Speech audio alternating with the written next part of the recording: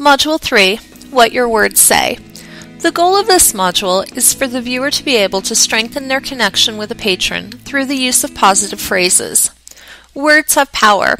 Some words are welcoming, while others set the tone for a poor patron interaction. Words or phrases such as "Good morning," "May I help you?" "Thank you for calling the university libraries," are all considered magic words or phrases.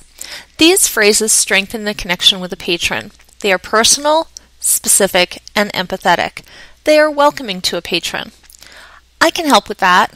I can look that up for you. I will take care of that for you. Are phrases that express a willingness to help provide patrons with excellent service. There are also words and phrases that can chip away at our credibility and at customer service. These are referred to as tragic words or phrases.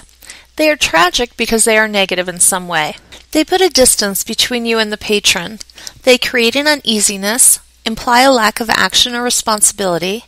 They may be impersonal or vague and unclear, or they may use inappropriate slang. There are 3 categories for tragic words and phrases: sloppy, non-committal, and authoritarian. Sloppy phrases include phrases like "hold on," "hang on," "what's your problem?" "Just a sec," "here's what I'm going to do." These statements all contain words that are impersonal and use inappropriate slang. Non-committal phrases imply a lack of action or responsibility and are vague and unclear. Examples include, "We can't do that," "He's very busy now," "That's not my department," or "We'll have to call you back." Authoritarian statements are rigid. They give the feeling of my way or the highway. Some examples of authoritarian statements include, "You should have," or "You have to," "That's against library policy," "Calm down," "Like I said," and "If you had." These statements can be taken as orders. So how can we avoid tragic phrases and words? First, pinpoint the tragic word or phrase, and then choose alternative language that allows you to be personal, specific, and show empathy. For example, instead of telling a person they have the wrong number, explain to them who they have reached and connect them to the department they are calling for. Instead of telling a patron, "I'll call as soon as possible," be specific and tell them when you will call. For example, "I'll call at 3 o'clock. "I'd like to help, but says you can't help."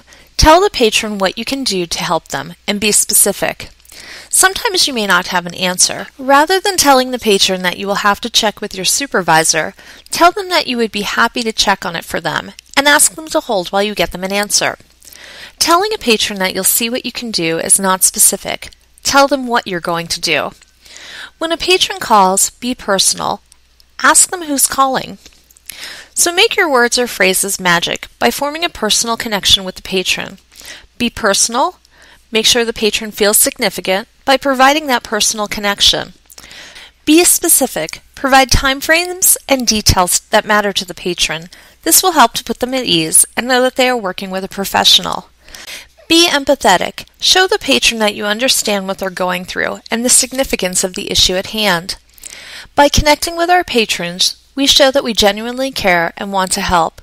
This will allow us to continue to provide the excellent service that our patrons are accustomed to receiving.